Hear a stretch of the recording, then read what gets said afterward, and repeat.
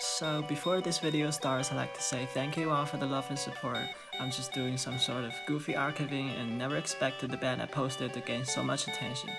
And you know, English is my first language, so forgive me if I make any silly mistakes. Without further ado, let's get started. So earlier this year, I was making a fanzine and trying to find stuff about Houston emo / screamo.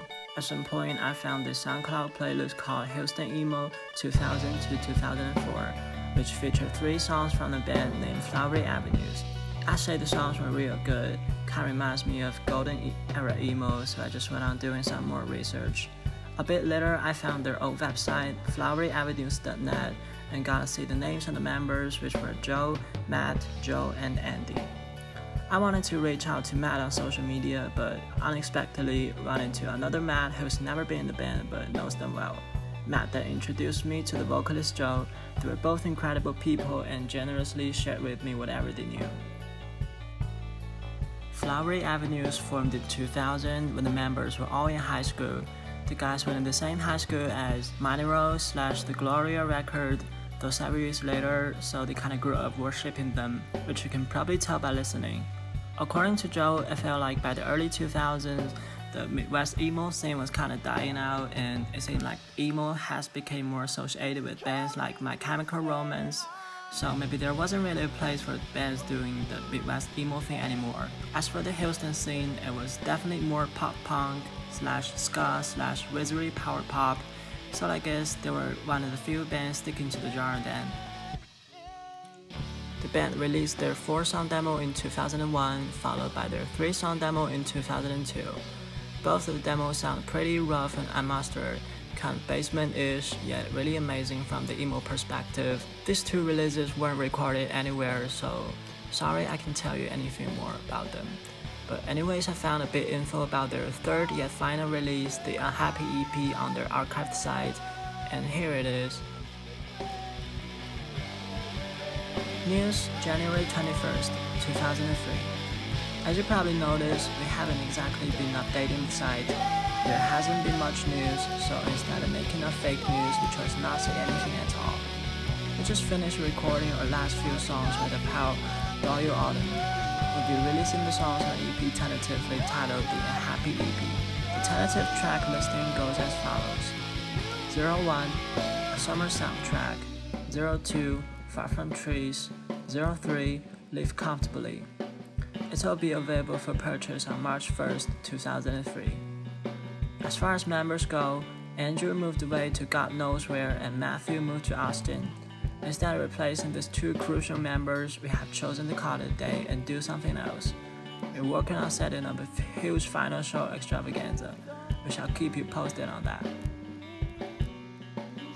News, February 26th, 2003. Okay, so I lied. The release date for the Unhappy EP is now March 18th, 2003. I will let you know where you can find it in a little while. We apologize for the delay. The final show is also still in the works.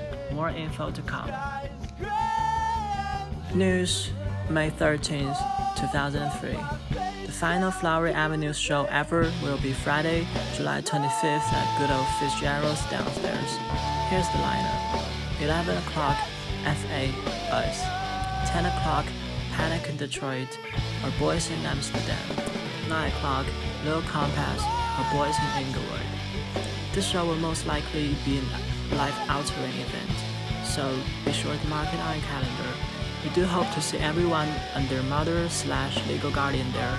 If you have a special request for a song you'd like to hear one last time, feel free to email it to flowery_avenues@hotmail.com. News, June 22nd, 2003. Here are 3 new songs to enjoy. News, September 19th, 2003. It's been fun. Thanks to everyone who supported us. If you happen to have come to the last show, we appreciate it. We had a blast. See you around. Love always, Flowery Avenues. During their existence, Flowery Avenues got to play shows with a lot of bands they really loved, including Daniel Johnston, Colfax, Seldom, The Record Time, The Tie That Binds, etc. and I could say they're not to be overlooked in the emo history.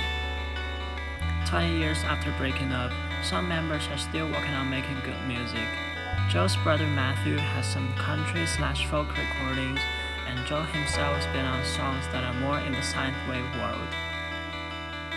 Just about 2 months ago, I got a message from Joe saying that one of the Flowery Avenue's members just got a VHS of the last FA show digitized and uploaded.